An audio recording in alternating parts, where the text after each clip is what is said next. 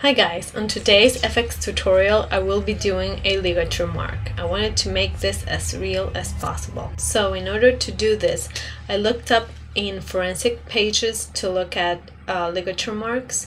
Please check out the information below about how I felt by doing this. The first thing I applied was the darker shade of the Burn Wheel by Ben Nye.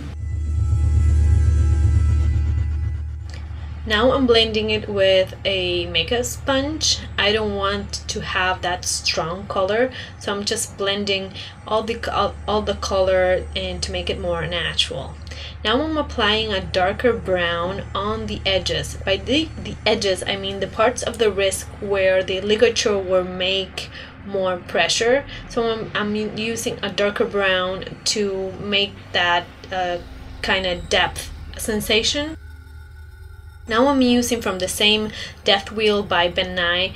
I'm applying some lighter color around all of that to make the appearance of death, because if you put a lighter color next to a darker color, you will have that, visual sensation.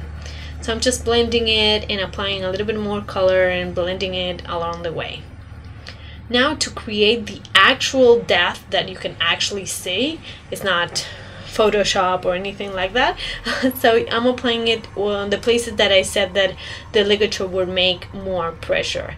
So I'm just applying it in those places and then more coats all over the wound.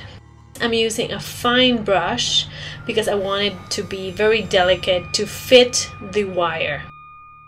And after applying several coats with the fine brush, I'm using the brush that comes with the rigid collodion to give a few more layers, like final layers. I think I did 1 or 2 layers. And now I'm powdering everything together because rigid collodion is very shiny and you don't want it to be that shiny.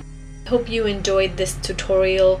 Please take a moment to subscribe, like, and comment also on what FX tutorials you would like me to do. So let me know what wounds you would like to see. Don't forget to read the information box about this tutorial. If you would like to stay more updated in everything I do, please follow me on Facebook and on Twitter.